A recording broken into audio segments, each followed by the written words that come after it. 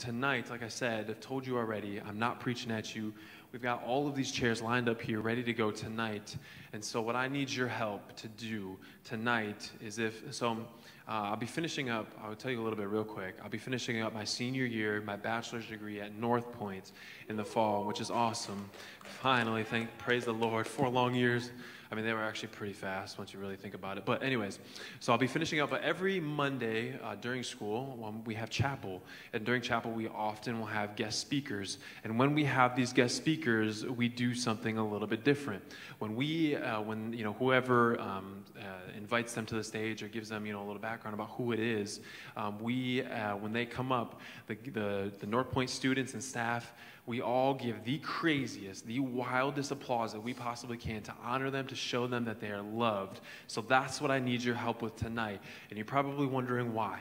Well, the reason is because tonight I need your help inviting to the stage, welcoming each and every single one of, or most of, your leaders tonight, because we're going to be doing a Q&A panel where most of the leaders will be up here tonight answering questions that, like I said, as we finish off this Got Questions series, they're going to be helping us. It's a different opinion, different experience, different audience, different people, instead of just myself, boring old Drew, Pastor Drew, oh, you can preach me again. No, it's going to be different. We're hearing other people. So, like I said, help me welcome each of your leaders who are going to help do the Q&A panel. Come on, give it up for them. Come on and join me, Q&A panel. Let's go. Rowdy applause. Come on, yeah. Woo! Join us up here on stage. Go ahead and feel free. Let's feel free to go ahead and space out these chairs a little bit more if you guys are comfortable with it. Go ahead and take one, pass it down. Pass it down, pass it around. It's going to be an awesome time. Awesome time. What did I do with the mic? Did I move the microphone? Oh, I know I'm holding one, but we have a second one. What did I do with it? Did I do something with it? Did one of you guys take it? Is one of you guys playing a trick? Playing a joke on me? I'm legit so confused. What did I do with it? Oh, I put it, smart, big brain. I got a small brain. I put it over here. Nobody played a trick on me. It was just myself playing a trick on myself. Who needs this microphone? Well, you, Joan Pam, needs this microphone. Thank you. Well, I don't know why I said thank you when I gave it to you. This is like what? Here. I'll bring this a little bit closer. Here's a microphone for you. I think, yeah, you two will go ahead and share. Yeah, that'll work perfect. I need my questions. All right, we're ready. Q&A panel. We're starting off. So what we're doing tonight is each of us will go through, we got a list of questions here given to your leaders, and what we're going to do tonight is we're going to try to answer as many as we possibly can. I'm not going to lie, we have a lot, but we're going to do our best. So we're going to jump right into it. We're going to be answering the questions that, again, that you guys asked that one night 4 weeks ago already, literally a month ago. That blows my mind. It's already been 4 weeks. But the questions that you guys asked, we're going to walk through them and we're going to answer them if I don't knock over that microphone. So the first question tonight that I want to ask the panel here this evening. Number one, we're starting off maybe a little light, maybe a little easy. Can you actually experience God and His love? If the answer is yes, how? How do you experience it? We're going to take a second, and each of you can see the questions here up on the screen. You can read it for yourself. Maybe think of your answers as the leaders here. Think about, digest, question, and ask themselves this question. If you can experience, how can you? Can you experience His love? And if so, if the answer to that question is yes, how do we do it? Now, I know we didn't really practice at all for any of this. So is there anyone that's like, man, I want to jump at it. I want to answer this question, to go at it? Anybody at all? We're not going to go like in any order. It's going to be a free flow. I can start. I'll start us off. And I'll answer. We'll see how this goes. This is going to be fun. Trust me, it'll get better as we go. We didn't practice this at all. So can you actually experience God and His love? And I'm pretty sure it would be a unanimous answer from every single one of us up here. The answer is yes. Yes, you can experience God, and you can experience His love. So the second part of that question was, okay, if the answer is yes, how? How do you experience God? How do you experience Him and His love? And I'll take a little bit of a stab at it. And I don't want to be too general because I want to give you guys time or ability to answer, because I feel like I can answer the question really big. But to be honest, from my experience, and how maybe I experience God or how I've seen it experienced, really, that's a broad, I mean, there's a broad scope. There really isn't like there's one answer that's like, okay, this is how you do it. It's not like step one, you take this step, you do it. Okay, now you're getting closer. Step two, you take that step, and then you've experienced him. There's a little bit of leeway. There's a lot of different ways that we really can experience God. And for my answer, I think what I would say, one way to do that for me personally is just during worship, putting on some worship music. And as that's playing, as I'm singing the songs, I'm focusing on and I'm thinking about who Jesus is, what he's done for me, who and how he works and moves in other people. And through just that music and that experience, how many of you all know, I mean, music is powerful. So during worship for me, that's one way that I experience God. And it's never, I wouldn't say, I mean, there are moments where it's like this really big, maybe like get the Holy Spirit tingles, where you're like goosebumps, you're like, woo, you know, that kind of thing. So that happens, definitely. But it's not, I wouldn't say it's always like that. It's never, I guess, maybe this ginormous thing.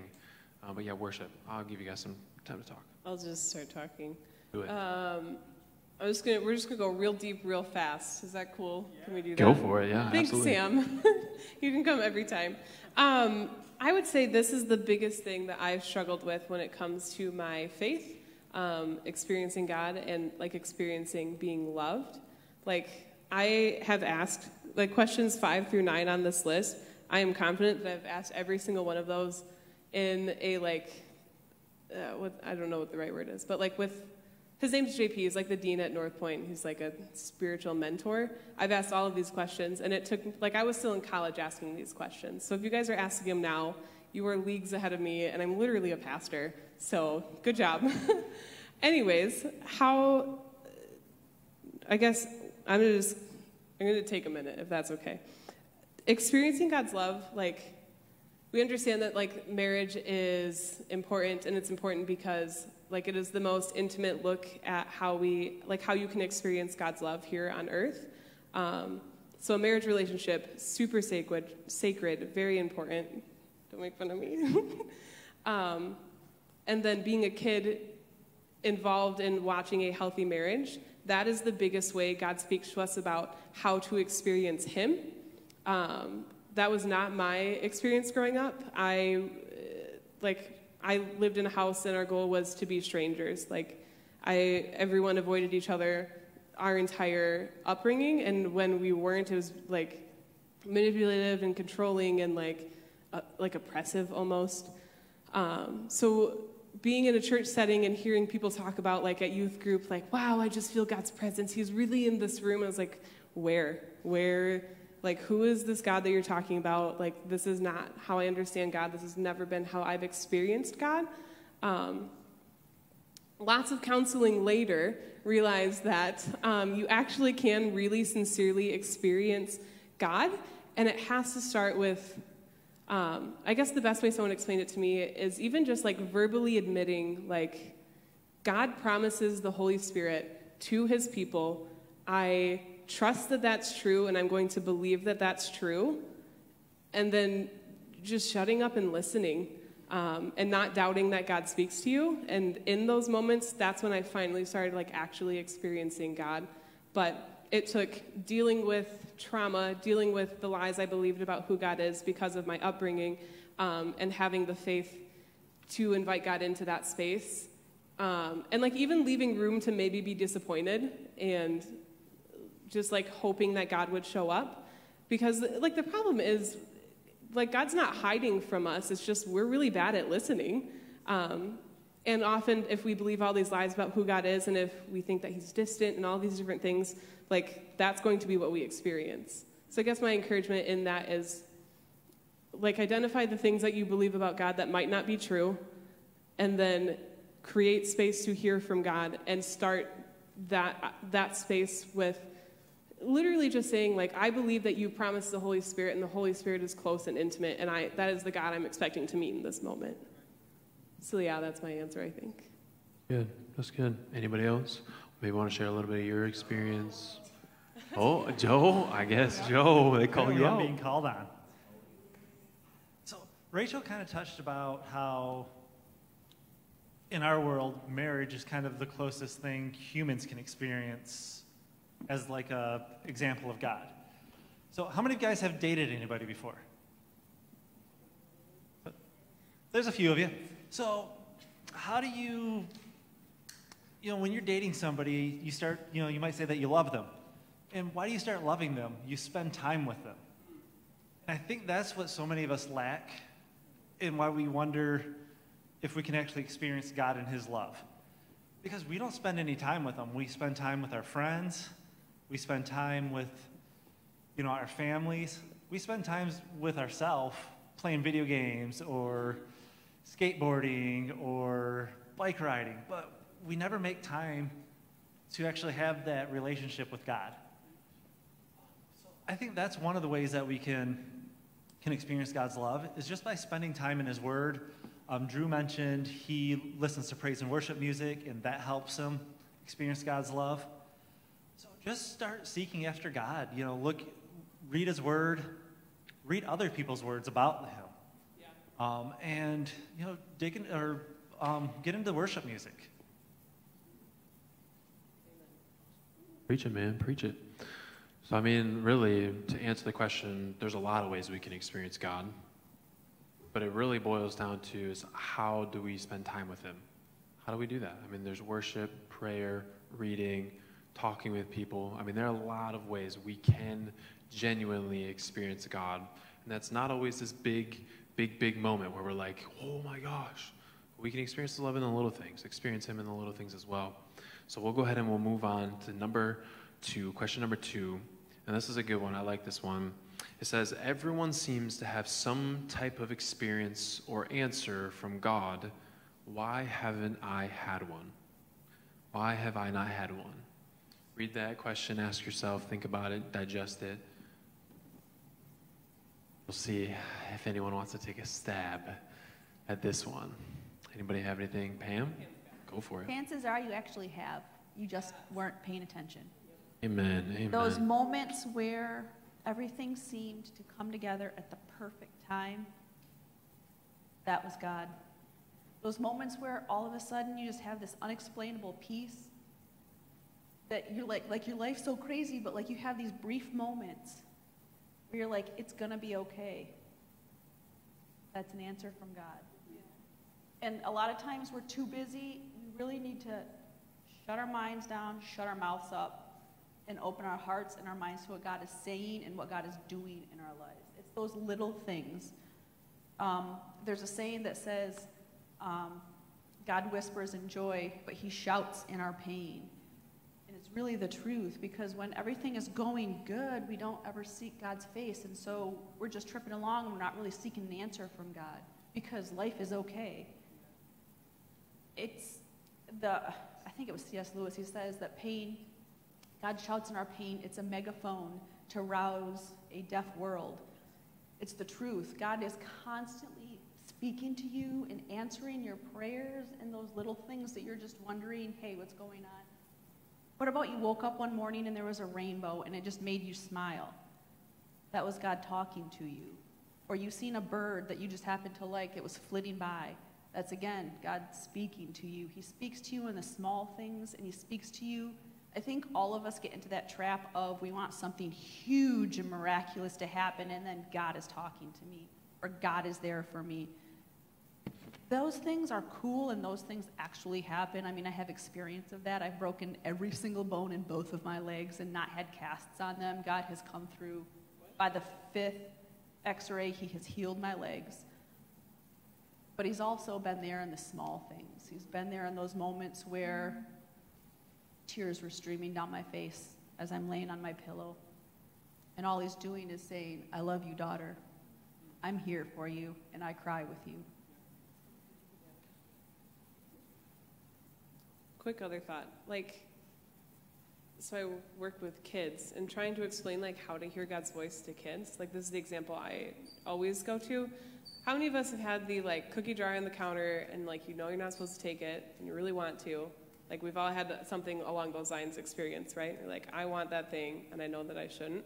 The voice in your head saying, that's a bad idea, could literally be God speaking to you. It's not God, he talks to us about the big life decisions, but he also talks to us about making moral choices big and small. Like, I am confident that every single one of you has heard from God in this room. Like, there's no way you haven't. It's just understanding how God speaks to us is where we get, like, lost and confused, I think. Yeah.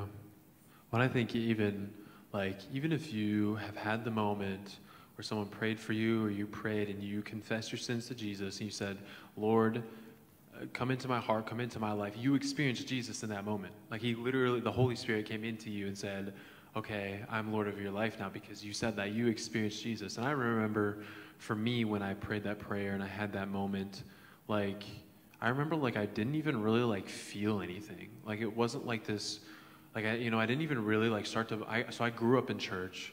And I didn't even have, like, this moment where I, like, bawled my eyes out, where I was like, oh my gosh, thank you. It was like I just accepted him into my heart because I knew who he was, and I knew that in that moment, whether I felt something or not, I think a lot of times we base our experiences like, oh, I know I had an experience this tonight because I felt it. Because I felt those, I had those goosebumps. But it's not always about a feeling. Faith isn't always a feeling. And so I think to kind of really answer the question is, probably more than likely already have experienced Jesus before. It's just maybe we have to understand what it actually looks like or what it means to experience Jesus. Maybe it means a little bit of an eye-opening, a little bit of an ear-opening, a little bit of heart-opening, and broadening our view, expanding that instead of making it like we kind of fall in, like Pam kind of talked about, that trap, that tiny little box where it has to be something big. Any other thoughts real quick? We'll move on. If no, all right, we'll go ahead and move on. Next question. What to do when you can't feel or experience Jesus? That kind of piggybacks or goes along with what we just talked about. So I guess if there isn't any other bonus thoughts, we kind of covered that question in the last question. If anyone has anything, new revelation, Holy Spirit just spoke to you, and you're like, I could add something, actually. Oh, well, okay. Holy Spirit spoke. Amen. So one of my friends, to backtrack, have you guys ever gone to camp and had kind of one of those experiences and you're like, Jesus, I feel the presence, and it's a really cool, powerful moment maybe every night that week, and then you get back home and you're like, okay, what is happening now? Like, what happened to this cool mountaintop experience that I just had? One of my friends, he likes to say that when that happens, God didn't move, you did. And God is always with us. He was there all along. Like, he's there at camp, but he's not just at camp. He was with you at home before you even went to camp. I don't know why I keep using the camp example. But yeah, God doesn't move. A lot of times it's just us, kind of like Pam was saying. We get distracted. We let other things consume our time and our attention. And it makes me think about Psalm 23 talks about how God, he leads us beside quiet waters. His rod and his staff comfort us. He restores our souls. And it says that he does that for his name's sake. And that means that he wants to be close to us. He does it for the glorifying of who he is. And so God wants to be close to you, and it's not like you have to like chase him or find him or like, I found the secret, now this is how I connect with God. He just wants to be with you, and all you have to do is show up and move closer to him. So, and I guess to add to that, trust that he's going to meet you. Like, because there's a lot of times I showed up and didn't really like understand if God was going to meet me. I was just like, I'm just kind of hoping maybe. But just like expect him to meet you in those moments. And even on that, like, God's at camp, God's at home. God is here right now speaking to you guys. Like, remember that as we're talking. Like, God is speaking through us to you guys. I also want to encourage you to read your Bible. One of the coolest scriptures I've ever read was in Zephaniah. How many of you have actually heard of the book Zephaniah? Yeah, it talks about God singing over us. And I'm a big word picture person, and when you think about God singing over you, I always think of like a woman who's holding her brand new baby, and she's trying to hush her brand new baby because the baby's so upset she doesn't know what the baby wants, but all she's doing is singing and humming to the baby. It's what God is doing over us. And so I really encourage you, if you really feel like you're not experiencing Jesus, pick your Bible up. There are such cool little nuggets, and just ask God, like, Lord, I don't feel like you're here. I need you to meet me here. And part of me meeting you halfway is opening my Bible up and hoping that you give me a word that I need for the moment that I'm in right now. Can I have one more thought? Oh, I'm go ahead, sorry. real quick. I love talking, but also I learned a lot at Bible college. So let me share something I learned at Bible college. In one of my classes, a class where we study like how to use the Scripture well, the professor explained Scripture as the invitation to an event, and the event is experiencing God. So like when we are seeking to experience God, you don't stop at like reading the words in your Bible. Like that is an invitation to experience God. And like when we look at Scripture through that, like, God, what are you doing? What was happening in that moment, and what are you trying to do in this moment with me right now? Like, that is one of the easiest ways, instead of just like sitting down and praying, like, Lord, I need you to speak to me right now in this moment. Like, start with Scripture and understand that it goes beyond Scripture. That will never, probably, I would say pretty darn close to never happen. You'll never have that experience. It's like trying to learn a new instrument and just staring at it. You're not going to learn it. You have to try to play it. You have to experience it. You have to do some research. You have to figure out the chords. You got to figure out the keys. You got to figure out how to read music. There's so much to learn and experience about God. And you can't just stare at your Bible and expect you to just learn something. There's a funny video that's like a meme or whatever that's like, oh, like 30 seconds before exams. And it's like this little kid going like this and just like trying to like pour the book that he's like trying to learn over his head. So he's just like, pour him over. That doesn't work like that. You have to actually read. You have to actually experience it. And you can do it, I believe. So we'll move on to the next question here. Next question is, why can't I hear God? Why does it maybe feel like sometimes God ignores me? Why can't I hear God? And why does it feel like sometimes he ignores me? Yeah, I think this is another question Rachel was sharing that she dealt with recently. I still have friends that ask this question. I still ask this question. And there's this book called Whisper by Mark Batterson, which is a really good book to understand like how to hear God. And we've talked about a lot of them already. Like just reading your Bible is hearing God. That is his true, real words to us, and he speaks to us through that. But the reason it's called Whisper goes to the verse in the Old Testament with Elijah, I think, where Elijah's on this mountainside, I think, and all these crazy, loud things are happening. There's this earthquake, there's this fire, as much as you can think of, but it's this still, small voice that God speaks to us in. And so, like, if I were to whisper right now, could you hear that? What? Oh, well, maybe Kyle couldn't. She couldn't. But the people close to me are able to hear me. And it's like what we were saying before, like as you pursue Jesus, as you spend time with him, as you're close with him, you're able to hear his voice. So I encourage you to read that book. I have it if anyone wants it. Yeah, you can borrow it after Rachel does. Anybody else have any thoughts? Why can't I hear God? Why does it feel like he ignores me? I was waiting for that. You guys keep calling on me. You know, honestly, this is a question I can relate to. I don't audibly hear God a lot of the times, and I can feel like he ignores me. You know, I've had experiences where we've prayed and God didn't answer the prayer, and I go, "Why didn't you answer the prayer? Why aren't you listening to me?"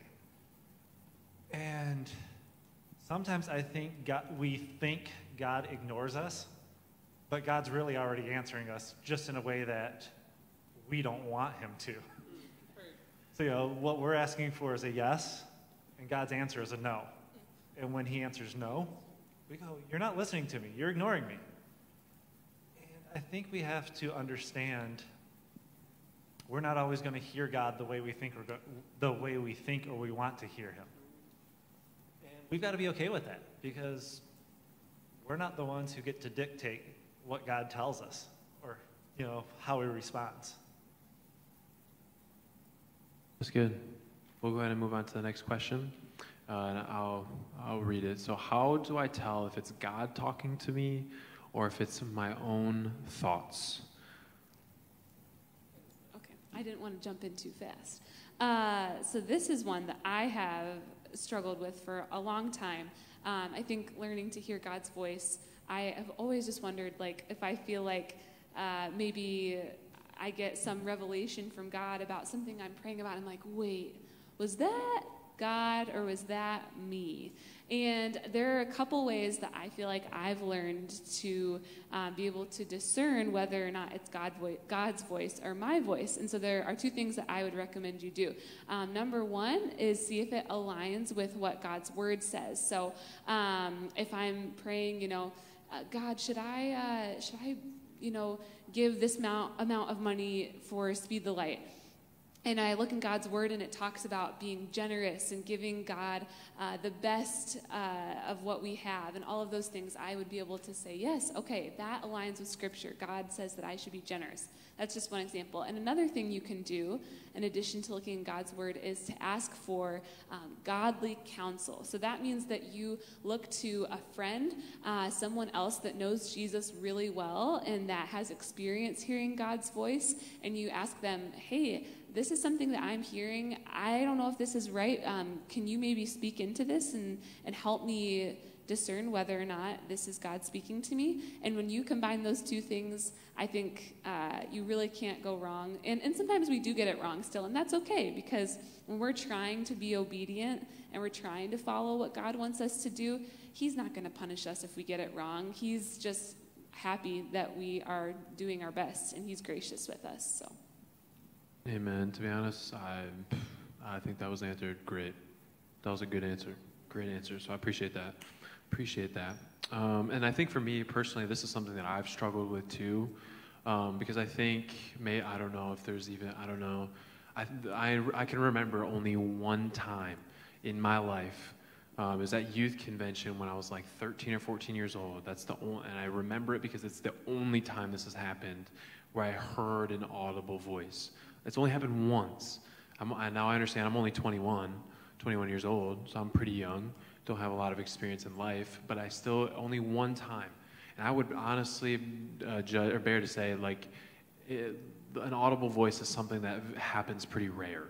Like, there are people who, the majority, the way that you hear God or listen is it will kind of almost sound like you in a way. And then it goes back to, okay, if that is, what am I hearing? What am I sensing in my heart? This little touch, this little pull, whatever it may be. That's when we start walking down the line. But honestly, I would say, like, don't expect like this crazy, hey, it's God. Like, you don't expect this audible, deep voice, that like maybe we see in the movies or videos, like people say, like, that's, to be honest, like, that's not how it works. I've had that happen once, and has anyone else ever had that happen to them before? Like, an audible voice, like I said, is just something that's pretty rare. So think about that if that's food for thought. Thought about sharing that. Any other thoughts real quick? If not, we'll jump in.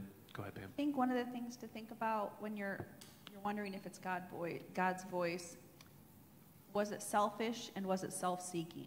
If it was selfish and self-seeking, it was definitely you and definitely not God. Because there are times that, like, we think we hear the voice of God, but somehow it benefits us in this huge way, and like, I'm walking in God's will, and no, you're not. So we really need to pause, like, when you think you've heard God, think about it. Is it selfish? Is it self-seeking? Does it align with the Word of God? Is it in God's character? Is what I've heard in God's character? What is God's character? It's, like, love is patient, love is kind, it does not envy, it does not boast, it is not self-seeking, it is not proud, it does not seek the wrong of others. Like, you need to roll through all of that. Are my thoughts in alignment with what the Word of God says and the character of God? And if it's not, then it's you. All right, well, we've got just a couple minutes left. couple questions left. I don't know if we won't be able to make them through it all, but next question I want to ask is, why does God give us precious things like family, friends, other things in life just to have them ripped away in the end?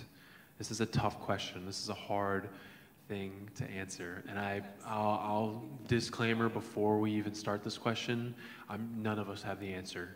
That's just the truth. It's a tough question, and how to understand that and travel and walk through that is definitely not the easiest thing. Anybody have any thoughts real quick? Yeah, I'll just take a stab at that one. Woo, so fun.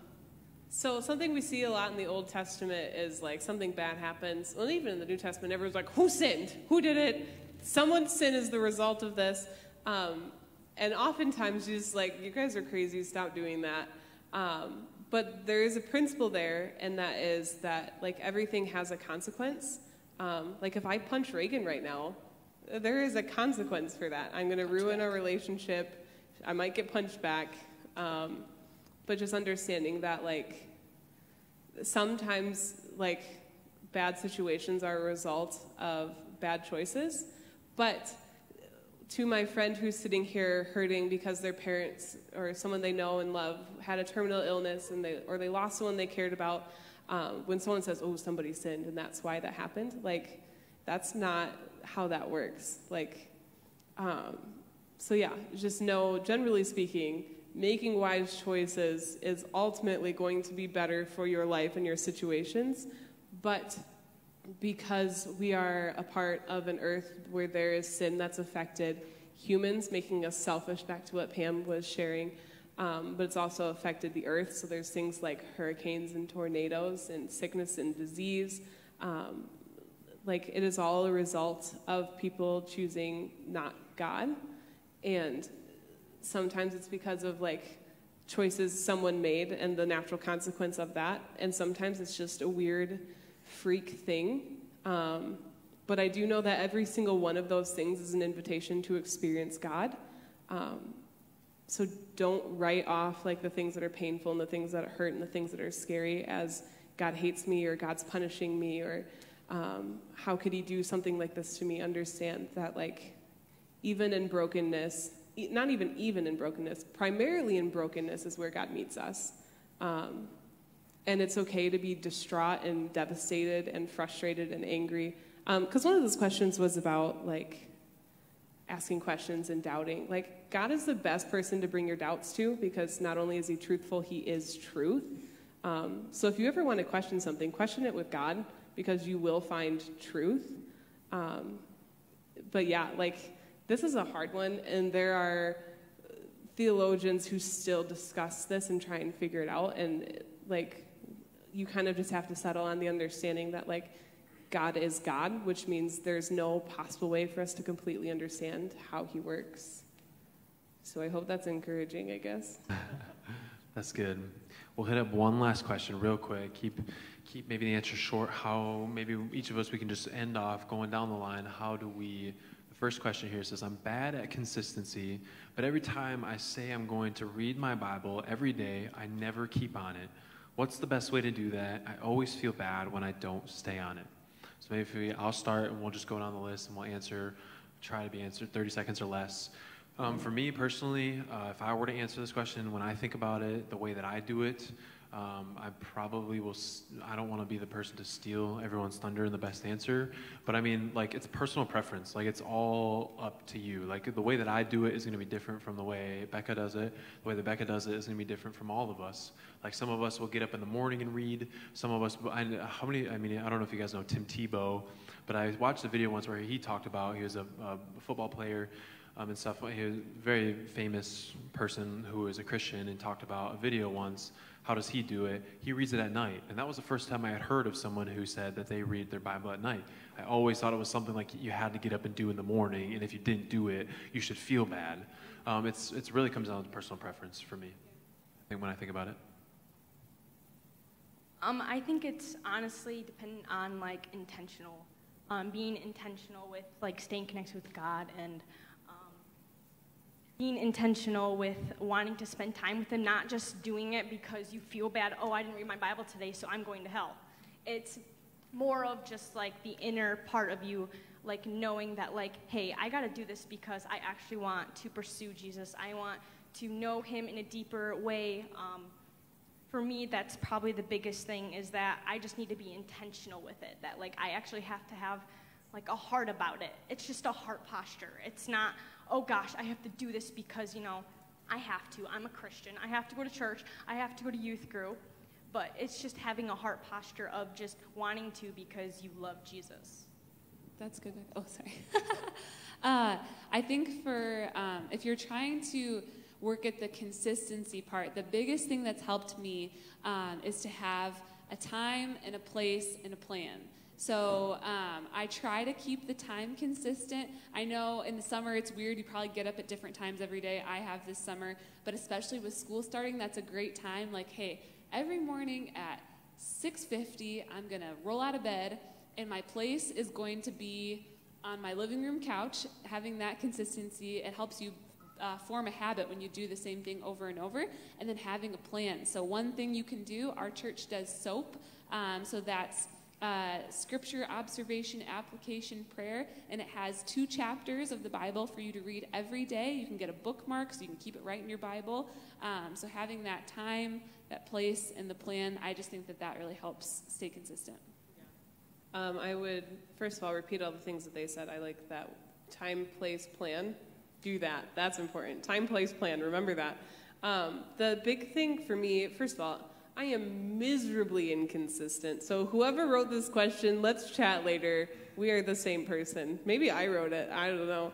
I do know I didn't write that. Anyways, my first encouragement is don't get discouraged. Like, it's hard. Developing habits is really tricky, especially if you have just like an inconsistent life or an unstable like home situation. To be like, I'm going to have stable things in my life, even though everything outside of my life is out of control. I'll stop talking. The thing that has been the most successful in my life is when I have a friend doing it with me. Like, I have a good friend, her name's Tiffany, she's great. But the most consistent I've ever been when it comes to being intentional about spending time with God was when I knew I was going to get a text from a friend saying, hey, I just got done spending time with God, or I was responsible for sending a text saying, hey, I just got done spending time with God. So find a friend, and even better, find a mentor. And I can promise you that there are seven of us, 7 quality mentors sitting on the stage and 1 in the sound booth. Ask someone to do it with you. That has been the biggest success for me. Yeah, I would definitely echo what everyone has said so far. Yeah, I think for me personally, I went along with what Reagan was saying. Definitely, like, create this space. I think this is helpful, to create a space that is meaningful for you. I created a prayer closet where I put like special verses that meant something to me on the wall, and just little things that I heard from sermons or from books that really impacted me. And so I would go there after work every day, and it was something that I got so excited to go in my prayer closet, spend some time worshiping, spend some time in God's Word.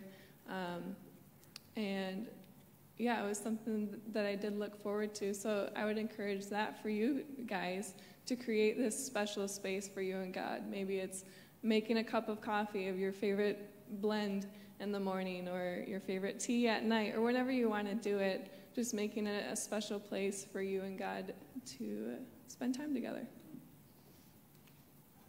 Something I haven't heard mentioned yet is making use of an app like the Bible app. There's lots of great devotional plans, Bible reading plans, and it can help you stay consistent because it will remind you. You'll get a notice on your phone or on your tablet saying, hey, it's time to read the Bible today.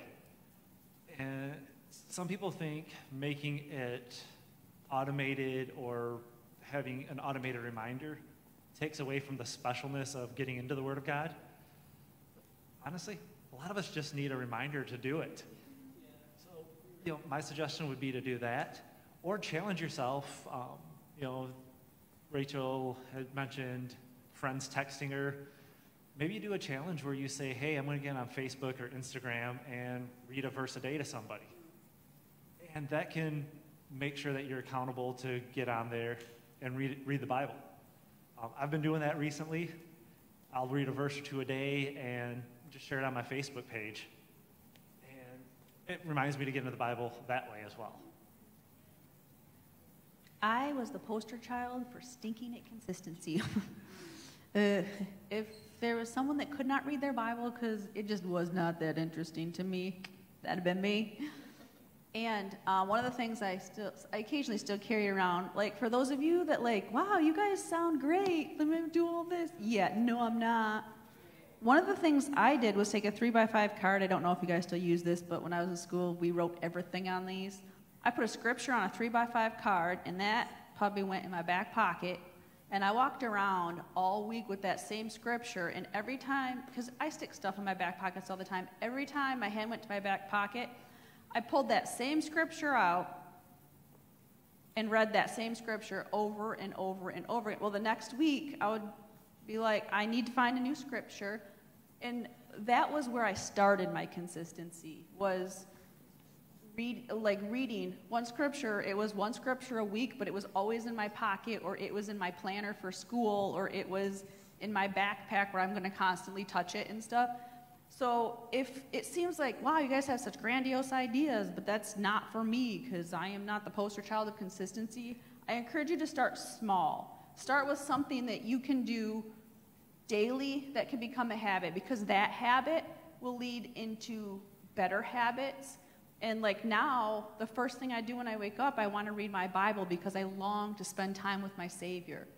And that was not me at your age. Me at your age was doing, I don't even know what. It was not reading my Bible for sure. But I started feeling like I really want to get to know God better. Like, how am I going to do that? And it was a 3x5 card with the scripture on it. Like this one is 2 Corinthians 3:5. Not that we are competent in ourselves to claim anything for ourselves, but our competence comes from God.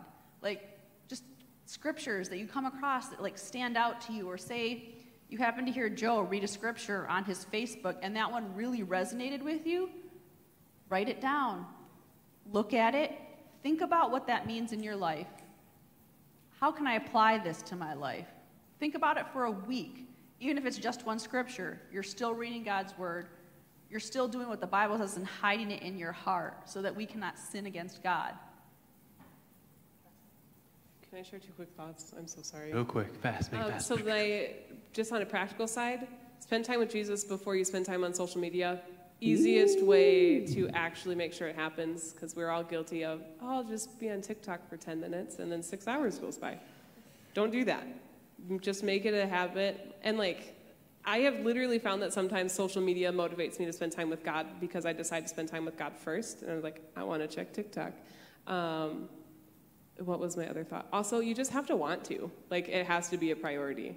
And even if it's because you know that it's good for you and you're not super close to Jesus yet, that's fine. Make it a priority. Amen. Well, awesome, man. We ran a little long, but that's okay. How many of y'all enjoyed that? That was good. Hear from somebody else and me, myself. Give it up. Come on, give it up for them. That was awesome. They took their time to come up here and share their thoughts, their testimony, their experience. That was awesome. I loved that. That was sweet.